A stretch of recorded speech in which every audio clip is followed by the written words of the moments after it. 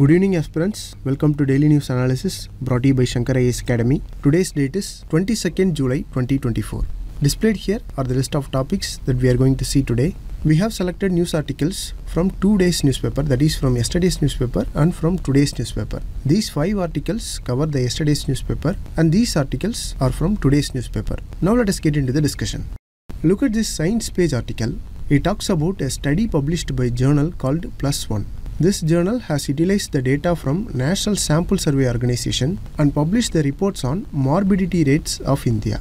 See, morbidity rate can be defined as the rate of disease or illness occurring to a set of population. It is different from mortality rate. Here, you have to know the difference between morbidity rate and mortality rate. Mortality rate is a number of deaths in particular population, whereas morbidity rate is a rate of disease or illness occurring in the population. So this is the difference. Now let us discuss the important points and data mentioned in this article. See, the morbidities can be divided into 4 types. Firstly, the infectious and communicable diseases, then non-communicable diseases, disability, injury and other diseases. So these are the 4 classifications of morbidity. Now let us see the morbidity trends in India that is mentioned in the newspaper.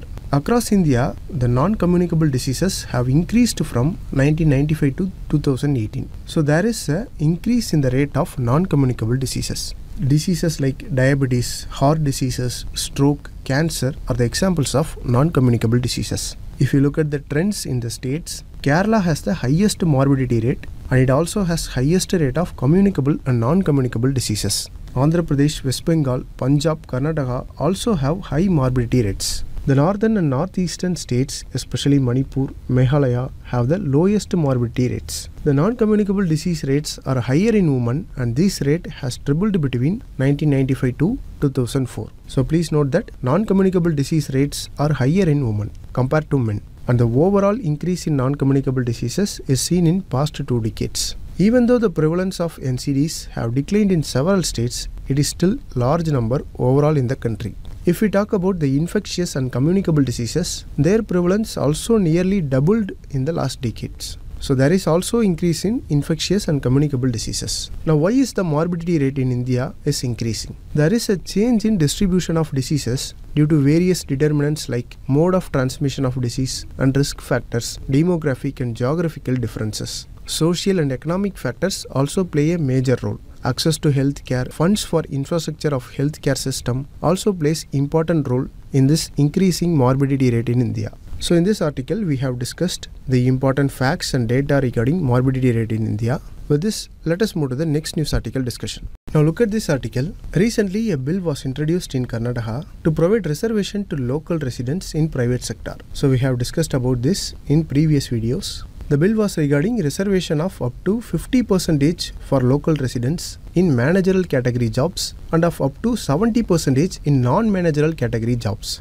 Now, who are considered as local residents? See, according to the bill, the people who are born in Karnataka and who have lived in Karnataka for 15 years and who can write and speak Kannada are considered as local residents. There is only one relaxation to the industries and they can take 3 years to train or engage the locals for the job. So they can apply to the government to get the relaxation norms. Now let us discuss what are the constitutional issues related to this bill. Firstly, Article 16. This article says that there must be equality of opportunity in public employment. It also prohibits discrimination based on place of birth or residence in any case of employment. So there is an issue with this article. The next clash is that reservation based on residence can only be done by Parliament and not by State Legislative Assembly according to the Article 16 Class 3. So the reservation bills like this can be only made by Parliament and not by State Legislative Assemblies. Then there is Article 16 Class 4 which says that the state has power to make reservation in employment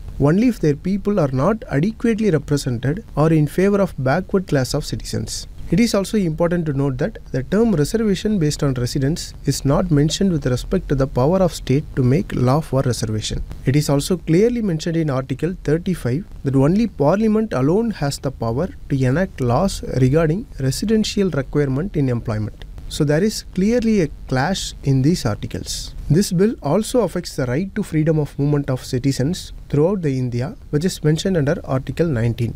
This bill also affects the right to settle and reside in any state under Articles 19. This is because the local quota will not allow people belonging to one state to seek employment in another state. This bill also affects the right of employers because they are restricted to employ within a certain choice, which violates the citizens' right to practice any profession. So there is a clash with the Article 19. And lastly, according to Indra Savani case, the total reservation should not exceed 50% of available posts, which also include the domicile reservation. So this is not the first time domicile-based reservation has been introduced by the state. Similar laws are brought in for other states also. For example, if you take Andhra Pradesh, it has attempted to introduce 75% reservation for locals in all jobs for public and also for private. This law was challenged in the court. Secondly, Haryana government also introduced 75% reservation in private sector. The Punjab and Haryana High Court said that this violates a fundamental right, stating it would create artificial wall throughout the country. So this matter is currently under the view of Supreme Court. Similarly, in Jharkhand, a reservation for providing 100% reservation for locals in the class of 3 and class 4 level jobs. Here the governor itself returned the bill, stating it is unconstitutional. But however, the bill was enacted. The domicile-based reservation can also lead to problems like national and social disintegration and disruption of laissez-faire, which is the policy of minimum government interference in business. It can also cause major economic impact where there is high inward migration. It can also reduce the competitiveness. So these are some of the issues associated with this bill. With this, let us conclude the discussion and move to the next topic. Now look at this news article. Central Pollution Control Board will check the violations in plastic waste trading regime after 4 industries in Maharashtra, Karnataka and Gujarat have issued fake EPR certificates. That is, these industries have issued fake extended producer responsibility certificates. So here we have to know the basics of Central Pollution Control Board and what is extended producer responsibility certificate. Now let us get into the discussion. The Central Pollution Control Board is a statutory body and it is established under Water Prevention and Control of Pollution Act 1974. So CPCB was established in 1974 and it functions under Ministry of Environment, Forest and Climate Change. CPCB also governs the matters under Environment Protection Act 1986 and Air Pollution Act 1981. So please note these acts. CPCB has a headquarters in New Delhi and it has 7 zonal offices. The important functions include the regulation of air quality, water quality, waste management and pollution control. The plastic waste management comes under the waste management duty of Central Pollution Control Board. Now let us see about the plastic waste management rules of 2016. See, these rules mandates the generators of plastic waste to take steps to minimize the generation of plastic waste. The rules also mandate the responsibilities of local bodies, gram panchayats, waste generators and street vendors to manage plastic waste. So this plastic waste management rules of 2016 was amended in 2024. Now let us see what are the new amendments in these rules. The extended producer responsibility, which we have seen in the newspaper article, comes under this plastic waste management rules. The new amendment to plastic waste management rules have classified plastics into 4 categories. Category 1 consists of the rigid plastic packaging. Category 2 has flexible plastic packaging, which can have single layer or multi-layer. Category 3 has multi-layered plastic packaging. Category 4 has plastic sheet as well as carry bags made of compostable plastics. So these are the 4 category of plastics which is classified under new plastic waste management rules. Now talking about the extended producer responsibility certificates. The EPR certificates are issued under plastic waste management rules and it allows for the sale and purchase of surplus extended producer responsibility certificates. In the EPR scheme, the businesses have to recycle a certain percentage of plastics. So when the certificate is issued as fake, it questions the sustainable practices of plastic regulation. So this is why CPCB has involved in this. The extended producer responsibility means the responsibility of producers not only to take back the products for recycling but also to design better and longer life products to minimize the amount of waste generated. So the EPR certificates is authorized by Central Pollution Control Board, which is mandatory for producers or importers of electronic products. Under these rules, the producers have responsibility to delegate this responsibility to third party or specialized organizations. So this is all about the discussion. Now let us move to the next topic. Now look at this editorial article from today's newspaper. India is facing a serious unemployment problem. 5.8% of workforce are without jobs in 2019. Additionally, the number of people working or looking for work, which is known as the labor force participation rate, has dropped to 49.8% in 2018. However, there is a positive sign. More women are starting to work. In rural areas, the number of working women went up from 24.6% to 36.6% between 2018 and 2022. This is a faster increase compared to men in the same period. So this suggests that if we focus on helping women to find jobs, it could help solve India's unemployment issues. To do this, we need to address challenges faced by women in workforce. So this is what the news article is talking about. Let us see the important points from the article. India's female labor force participation rate has seen a significant drop from 38.9% in 2000 to 23.3% in 2018. Despite this decline, there has been a positive trend in rural areas where the female labor force participation rate has increased by 12% in the same period. However, many women are still engaged in unpaid family work. So this highlights the need to targeted strategies to increase the female employment. The women's employment choices are often limited by traditional roles and societal norms. For example, in the slums of Bhuj area in Gujarat, women prefer home-based traditional occupations like bandhani and embroidery due to their flexibility. Even though these jobs offer low income, women prefer these jobs in these areas. So this preference is largely due to the lack of other employment options. Urban areas have seen smaller increase in female labor force participation rate, and this indicates the shortage of suitable opportunities for women. To enhance female employment, it is crucial to address these constraints and promote entrepreneurial activities. Firstly, about creating flexible work opportunities. Then about skill development and training. Encouraging women to start their own businesses through access to credit and resources can foster economic independence. This will also reduce the reliance on unpaid family work. Efforts should be made to address the societal norms. We have to change the societal attitudes that restrict women's employment options. We have to ensure safe and supportive work environments, including facilities like childcare and transportation, so that it is easier for women to enter and remain in workforce. Now let us see the government initiatives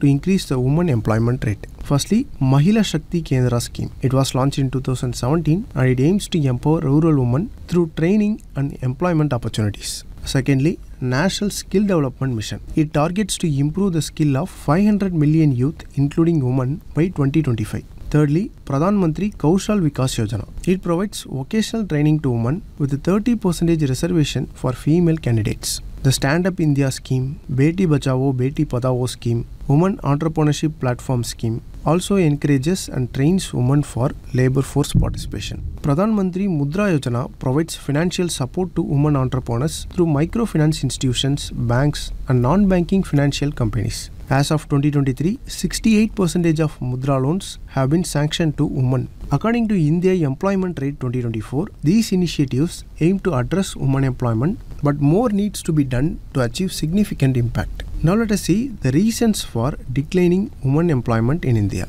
Firstly, there is a lack of opportunities. The data from National Sample Survey Office shows that education and employment have U-shaped relationship. The work participation drops sharply for women with primary and secondary education and rises only with college level education. A 2018 study has found that the time spent on unpaid economic activities performed at a household by the woman is one of the most important determinants of female labor force participation. So the time spent on unpaid work, especially on unpaid care and domestic chores, has hindered women's participation in labor force. Then there is also gender bias. Constraints in the form of casteist and patriarchal notions, especially in the food processing, sericulture and garment industries, has added to the low participation. According to World Inequality Report 2022, men in India capture 82% of labor income while women earn just 18% of it. This wage gap can discourage women from seeking formal employment opportunities.